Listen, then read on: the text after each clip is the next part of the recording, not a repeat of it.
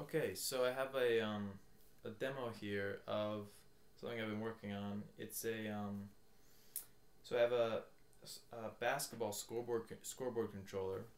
It's yeah, I'll show you the hardware here. So this is right here. This is Fair Play MP-69D. It's the model number, and this is what the Cornell uses this at basketball games to control the stadium display, to put up score, clock, foul information.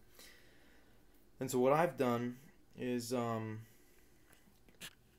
basically this just sends out, you can see in the back here, sends out via 1/4-inch cable just an electronic data signal that normally goes up to the big scoreboard in the stadium.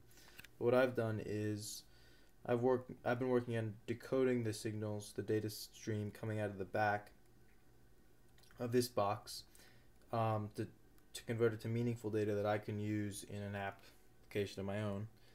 And so what I have done here is I run the raw data signal from the box, and I run it right into an Arduino. So that's just a raw electronic signal coming out of the box, coming straight into the Arduino. It's an Arduino Uno.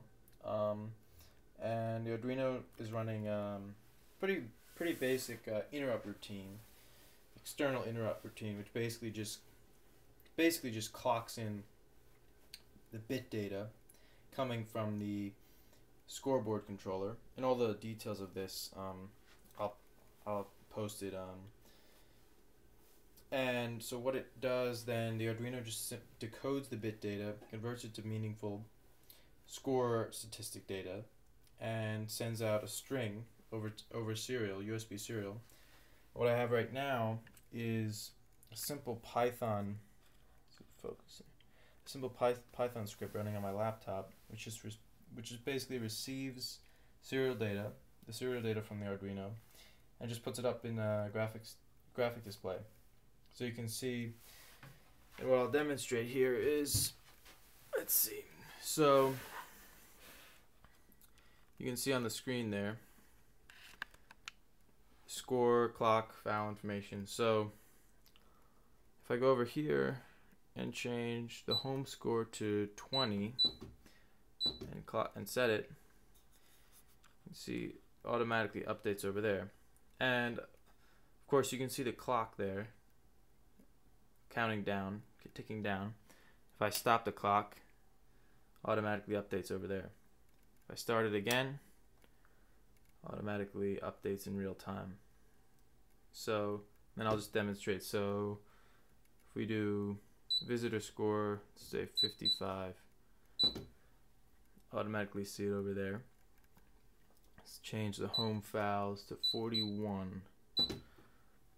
Home fouls immediately updates. Let's do visitor fouls 56. There we go, immediately updates. And we can change the period to 1.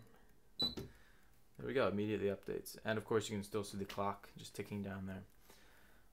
Yeah, so that's what I've done with this. I think it's it's not that complicated, but I think it'd be pretty useful. It's pretty cool. So yeah, that's it.